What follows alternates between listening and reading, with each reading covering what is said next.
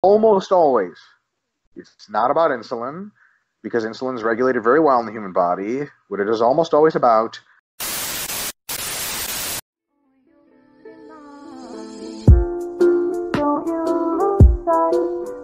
And what do you think about people stressing out about the insulin levels, insulin sensitivity, and leptin? I've seen people going to the limit, like, I don't want any carbohydrates. I might just spike my insulin level. And I'm like, it doesn't work like this. Colors in, colors out. Don't stress out that much. Yeah, for sure. So it could work like that. Hypothetically, if you mismanage your insulin greatly, then you could have rebound glycemic cravings and so on and so forth.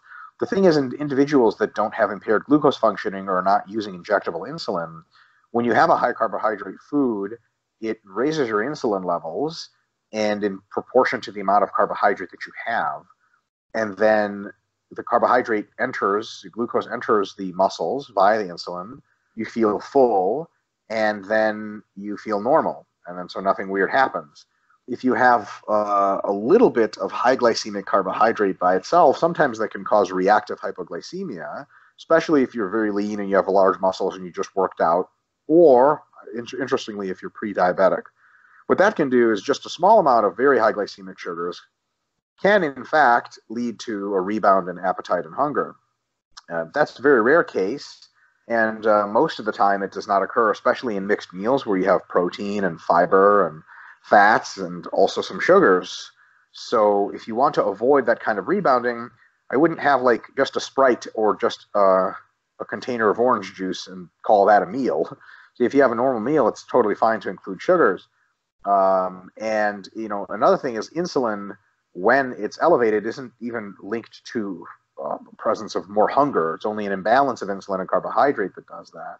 So that's, again, sort of faulty on that logic.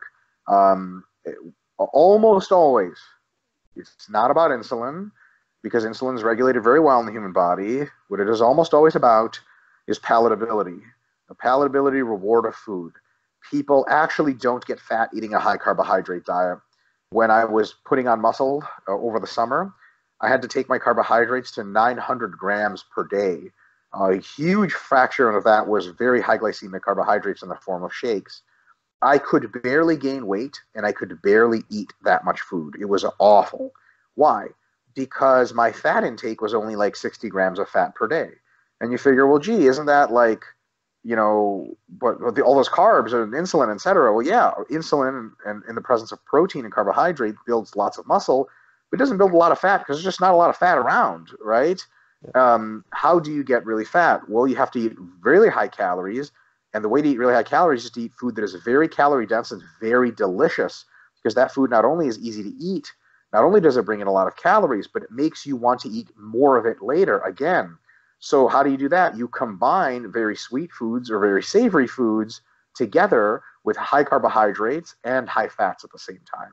If you have a simultaneous high carb, high fat diet, their ticket to weight gain and fat gain is very likely. So, yeah, I agree.